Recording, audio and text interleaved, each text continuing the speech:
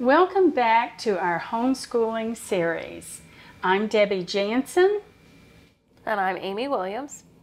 And we're finding out everything we can, and we're going to answer all your questions. If you have some, please put them in the comment section or go to debbiejansen.com and send me a message on the contact page. And we are here to help answer your questions about homeschooling. So let's get into a few different things today, shall we? Can you tell us why it's so important to be prepared to start your year with your children? So it's important because you want to make sure that you are keeping everybody on task, that you have all the supplies that you need, that you just know what your everyday is going to look like. So I feel like it is important to have consistency. So whether that's in, at same time every day, or that you do it like we typically do ours 4 days a week. Some people do it 5 days a week. However you are going to do it, you just need to set a schedule, set a plan, and know what you're doing every day. Okay, wait a minute now. You're kind of freaking me out here. 4 days a week instead of 5? I mean, you can get through all of your material for the year in that amount of time? Yes, because we can be more concise about what we're doing every day. Unlike in a public school, we don't have to do transitions. We don't have to do some of the bathroom breaks like they have to. So we're able to get through more of our material. And there's certain curriculums that are geared that way. So they are structured to be 4-day-a-week curriculums. And then we technically do 5-day-a-week for our school. We just do 4-day-a-week that is strictly textbook, writing, those kinds of things. And then on Fridays, we do science experiments or field trips or nature walks or something that relates to what we're learning about. Well, I know how smart the kids are because they're my grandchildren. So I know how smart they are, and I talk to them a lot, and I'm surprised at the facts that they give me, even though they're still elementary age. And I knew that you quit about 1 o'clock in the afternoon, but I never really put it together that it was only 4 days a week. That's amazing that you can get through all of that material. And that kind of lightens up on you a lot. So as a teacher, I'm guessing, if you stay with the schedule and the program, then you add an extra day for things that you can do, like the extras you said, or if there's somewhere else you need to be on Friday. Yeah, we can. And you can do the same types of things if you do a 5-day curriculum. Some people find that it works better for them if they do all of the things that we do on Friday, if they do one of them every day of the week. So like on Mondays might be science experiments, and on Tuesdays might be crafts, and Wednesday might be art. So it's just whatever works for you. The great thing about homeschooling is that you are the principal. You get to decide the schedule. You get to decide what we learn. You get to decide how we do it. That's the great thing about homeschooling. Well, you must be a really nice principal, because Gracie always tells me all the time, I have the best teacher. Well, I'm glad. Do you think that this has brought you closer to the girls? Absolutely. I know my girls probably better than anyone because I'm with them all the time. I know their strengths. I know their weaknesses. I know socially where they struggle. I know socially where they excel. So I would absolutely say. And there's opportunities where I can see they have a breakdown, like they're having trouble learning something. And we can take time to sit down and say, hey, I see that you're struggling with this. We're going to talk through it. It's going to be okay. We're going to work it out. And talk about what might help them. That's great. That's terrific. Okay, so the next question is, how long do you spend preparing for a school year? Because regular teachers in public school, they have the little calendars, and every little block has to be filled in with what I'm going to teach in this class and what I'm going to try to accomplish here. Do you do that, or is it more general? So it depends on the curriculum. that you choose, there are curriculums out there where it literally will tell you every day for every subject, this is what you do, this is what the kids are going to do, and you can just go through and check the box. Oh. So somebody has taken the time to make the lesson plan for you, and you just have to follow it. And then there's other curriculums where you sit down and you plan out your own curriculum. Okay. So if it's something that you're not comfortable with doing and want to make sure that you hit all the boxes, then I would recommend a curriculum that gives a really detailed teacher's guide. But you can still add to those, can't you? Absolutely. Okay. Yes. Okay, our next question, and thank all of you for sending questions in. We appreciate it. Our next question is, do you think it's more expensive to homeschool? So I would probably answer that with yes and no. So, and the reason I say that is because if you think about the beginning of the school year, you're buying backpacks, new backpacks for the kids. They're probably worn out from the year before. You've got a new lunchbox, because it's always fun to take a new lunchbox. New clothes, new shoes, all the school supplies, the list from the school. So you spend a lot getting them ready to go to school. Yeah. When you're homeschooling, you probably spend at least that much, probably a little less, on your curriculum. So you got to factor in the cost of your curriculum. However, depending on what your extracurricular activities, you may not need as many pairs of clothes as you would going to school. You may not need a new backpack. You may not need a lunchbox at all. Yeah. So there are some things that you won't spend money on when you're homeschooling, but you might spend that money in different areas, like buying your curriculum. Okay. Do any of the states pay you back for those materials? I wish. No.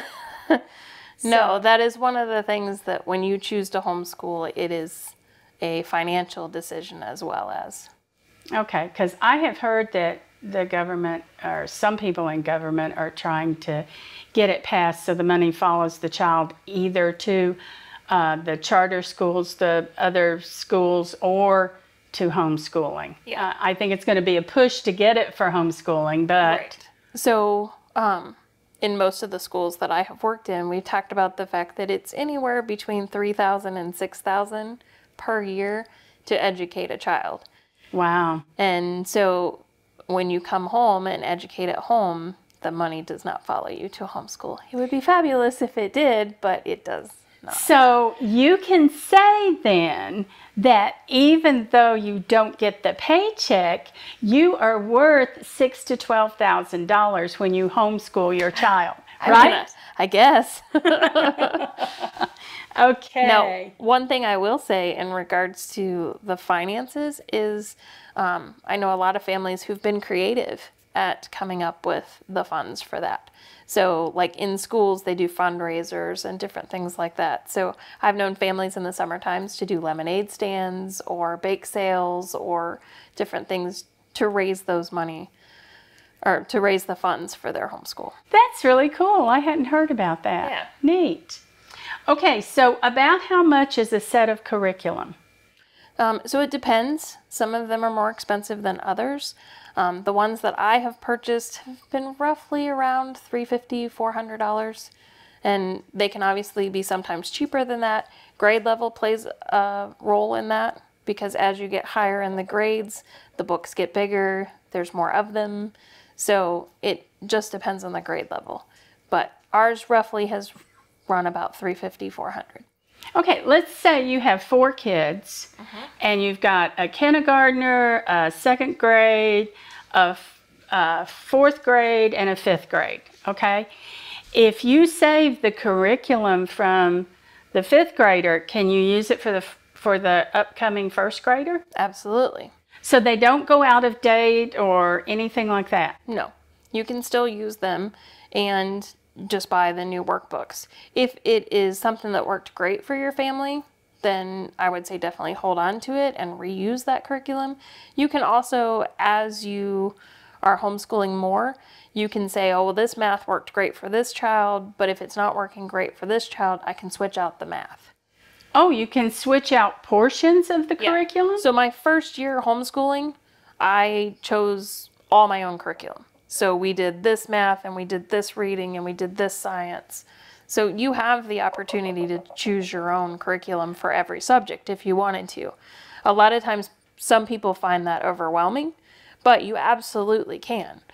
So you can buy the whole curriculum set, like find a publisher that you like and that you agree with everything that they're doing, or it fits your goals for your homeschool, and you can just buy the whole kit.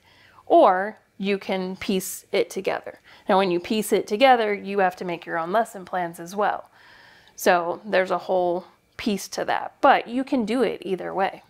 I didn't know that. I thought you just had to buy a whole set of like first grader. No. Oh, that's cool. And so when Sophie was in 2nd grade, Gracie was preschool age, but Sophie was very interested in sea life and sea creatures. And so we did a textbook that was entirely sea creatures. And Gracie sat in with us because she was young enough. She was sitting there. We read the textbook all together, and she knows a lot about sea creatures now. That's why I got all the fishy stories, huh? Yes. Okay. Okay.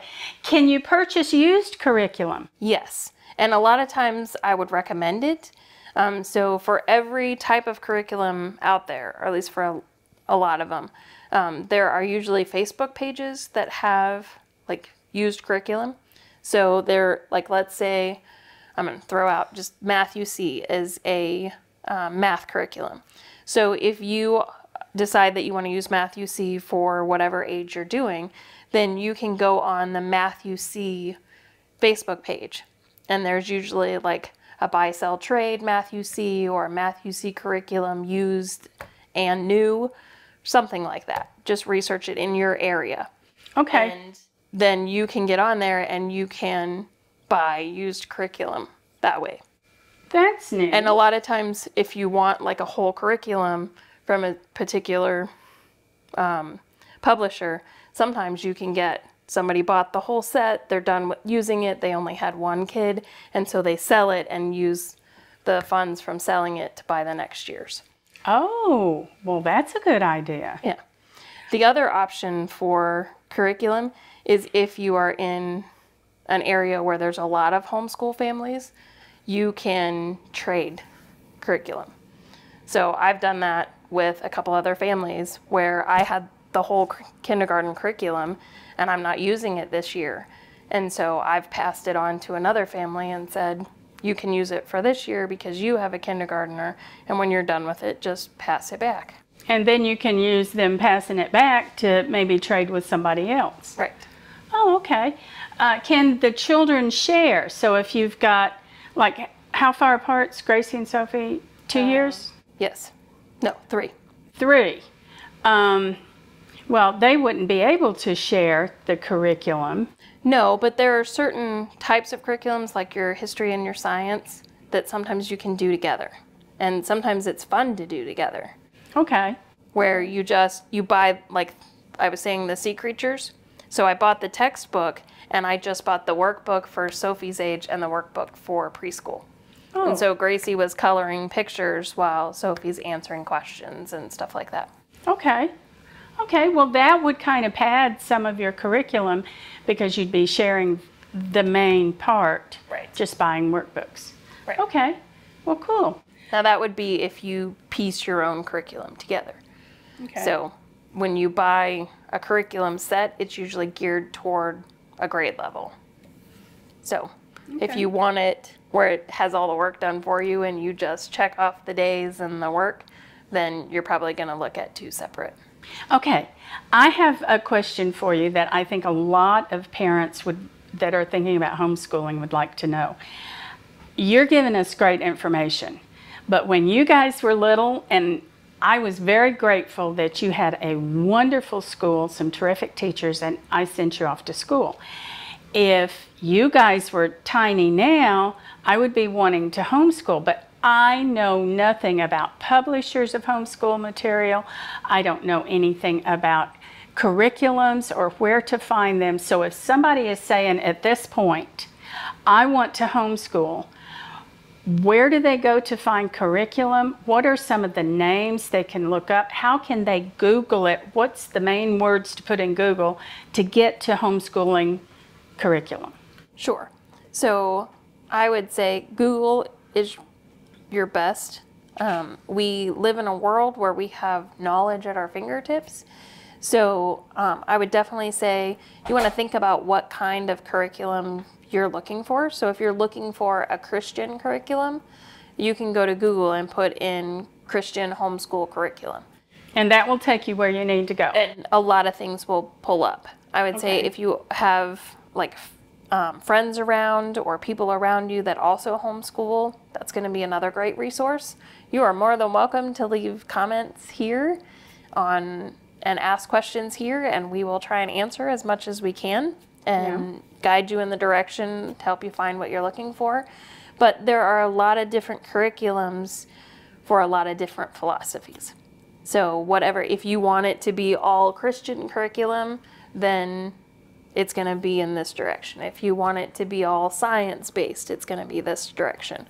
So if you want U.S. history involved, if you want it, it's really like, what do you want to get out of it?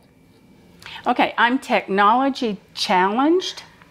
So just for other people that are like me, technology challenged, I would, if I wanted to find, say I didn't know anybody around me that was homeschooling, would I go on Google or would I go on Facebook to type in homeschoolers near me? Is that what you would type in? Yeah. Okay. Are you looking for curriculum or groups? Either one. That's how I would find it, though. If you're looking for groups, then homeschool groups near me would be a great place on Facebook. If you're looking for curriculum, I would go to Google and type in homeschool curriculum or homeschool Christian curriculum or homeschool. So do most homeschool groups get the word out that they're there? I will say they're not all as great about it, but if you type in homeschool, you'll find someone who can point you in the right direction. Okay.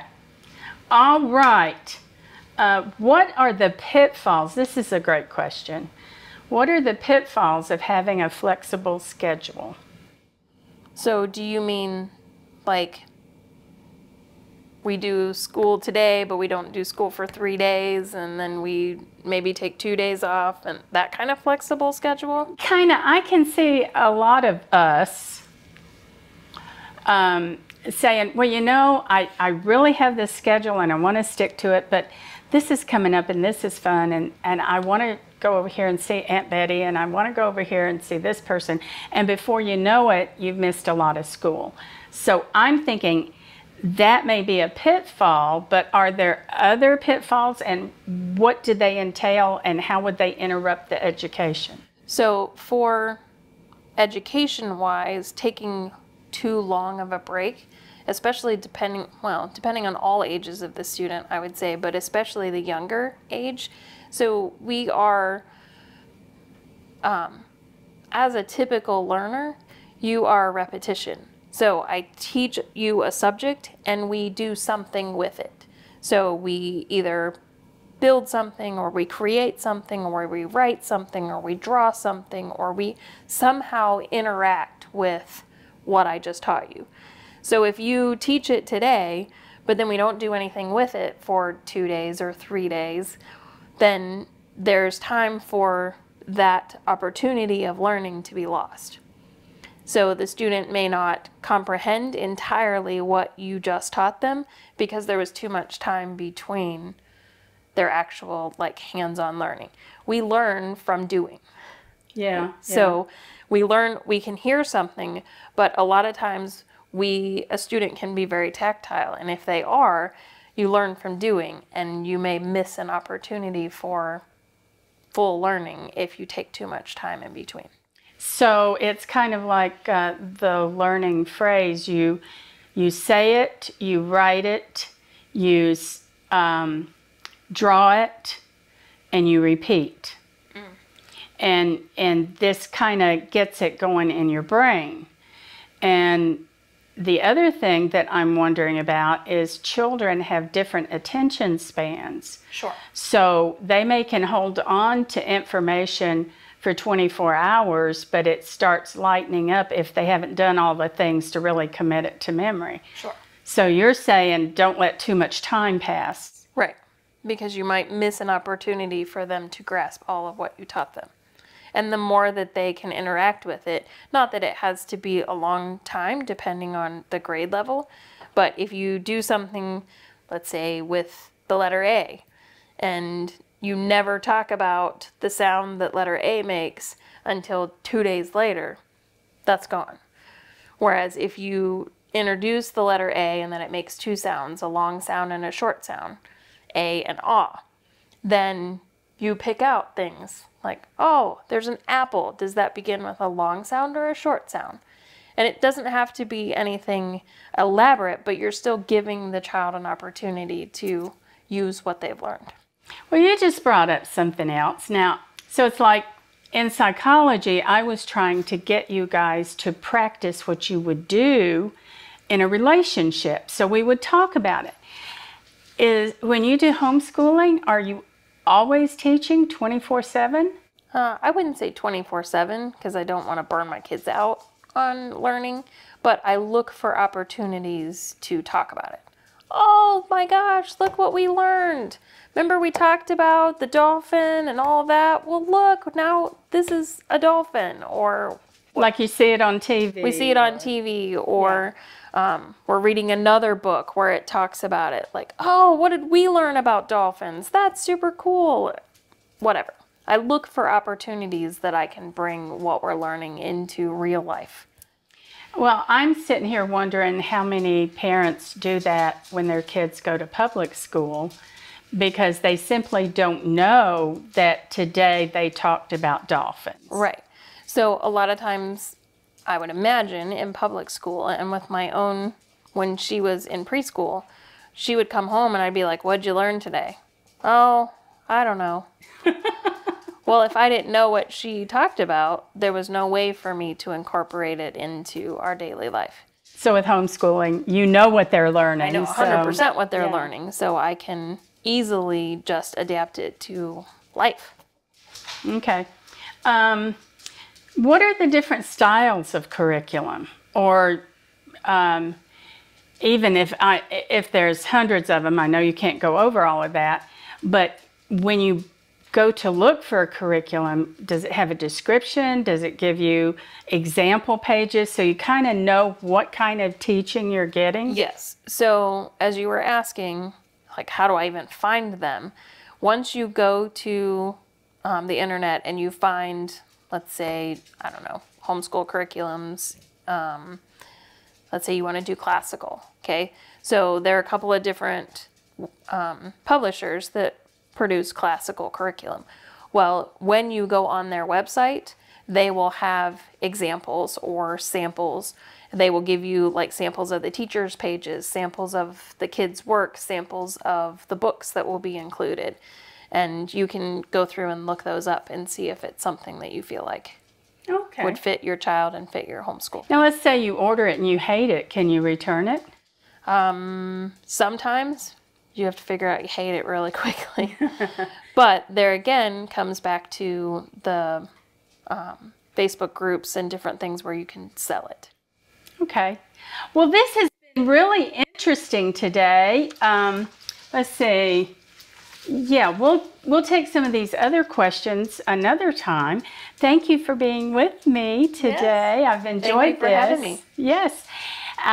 We are doing a homeschooling series. I hope you will click the subscribe button, and you can go to debbiejansen.com and leave us a comment on the contact page, or you can leave a comment below and we will try to get to your questions. Please stay with us because we're going to go through this very difficult, detailed subject and get to as many questions and help you as much as we can.